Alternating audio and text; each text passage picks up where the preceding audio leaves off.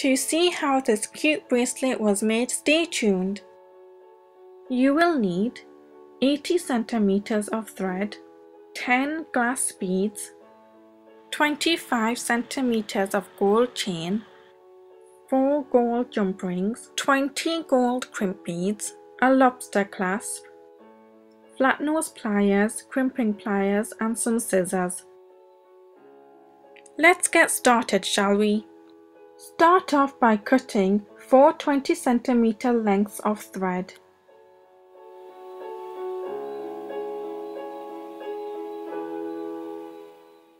Here I've already added some crimp beads and some glass beads into the thread.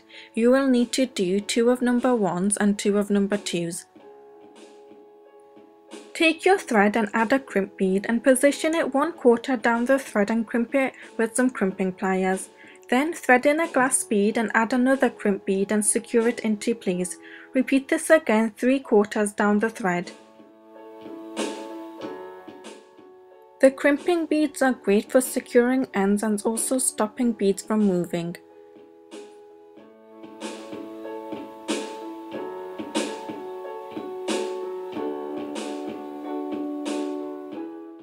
You only want to put 2 beads into 2 threads and also 3 beads into 2 threads. Here I am only doing a thread with 2 beads on it.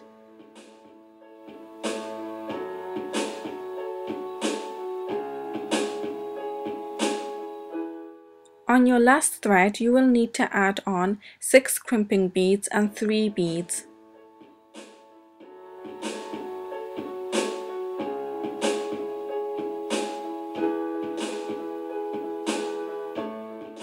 Once you have added on all your beads onto your 4 threads, you want to tie it onto your chain. The chain is 25 centimeters long.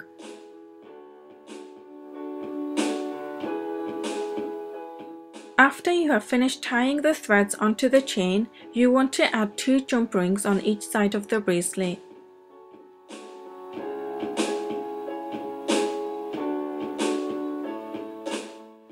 On one of the sides, before you close the last jump ring, add on your lobster clasp.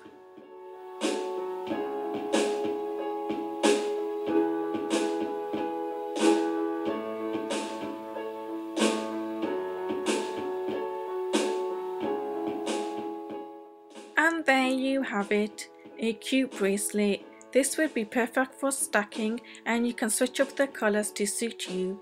Please share your recreations with me on Twitter and Instagram. Thank you for watching and I'll see you next time.